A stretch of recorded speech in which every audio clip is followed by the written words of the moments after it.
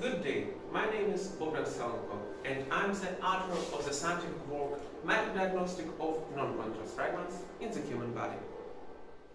The method of war have changed dramatically over the last century. If early wars were fought at a distance of several kilometers, now the distance of the battle can reach tens of kilometers and the distance of the impact weapon hundreds of kilometers.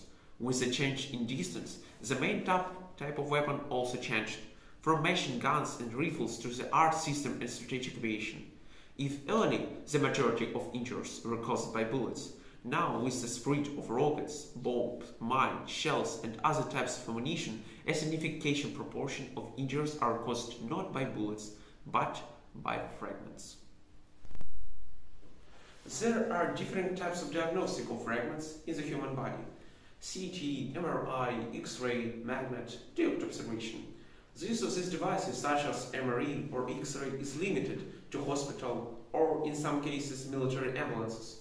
Large damage and dependence on the source of electricity and the difficulty of using this device in the conditions of warfare can lead to untimely diagnostic of the location of the fragments, which can lead to the complication and, in case of critical injuries, to death. Fragments can be the result of the rupture of various types of weapon. That is, the material of the fragments can be different too, starting from glass and iron, ending with a plastic and composite. The features of these materials do not allow for quick and effective use of existing diagnostic tools. Taking into account the above, the possibility of providing appropriate medical care becomes even more complicated. The biggest danger is the small fragments. Regardless of their size, they prevent the healing of the wound. Besides, they are difficult to detect and remove. It should be remembered that despite the simple ballistic of the fragments, which resemble a cone, the destruction of the fragment inside the wound is possible, and as a result, the formation of additional lateral wound channels that must be scanned.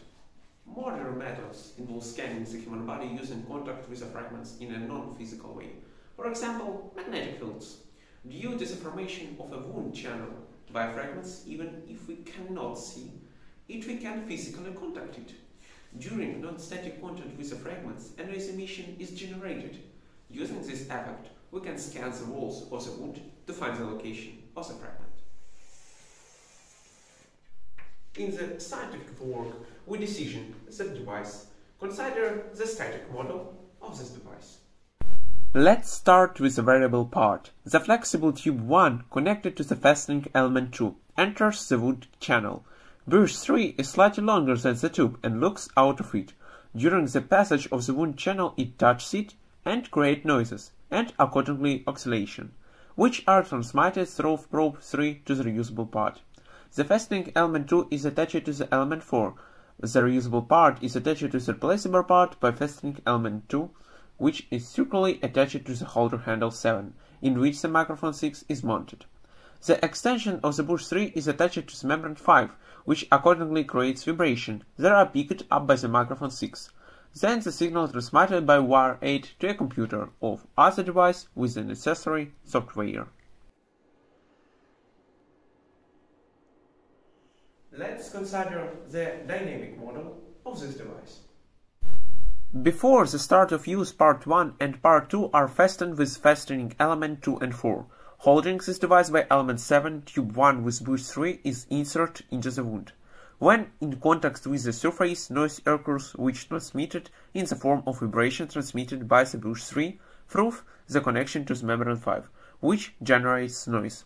The microphone 6 catches the noise and transmits it in the form of electrical signal to the device with the appropriate software for further processing of the signal. In addition, an experiment was conducted to remove these fragments from a human body simulator. The role of the simulator was performed by a surgical simulator. An analysis of the noise emission obtained during the experiment was carried out. The controlling values were the amplitude A and the values of spectrum N. As a result of the study, it was found that amplitude, regardless of the type and size of fragments, appears randomly. Unlike the amplitude, the bandwidth of the frequency emission spectrum clearly defines the approximate size and types of the fragments. However, some shortcomings and specific objects using this device should be noted.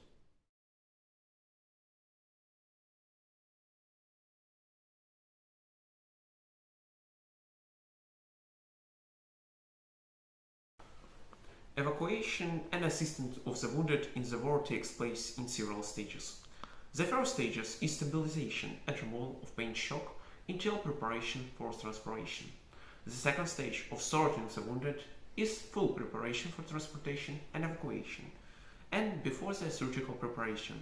The third stage of transportation in the hospital and the provision of surgical case.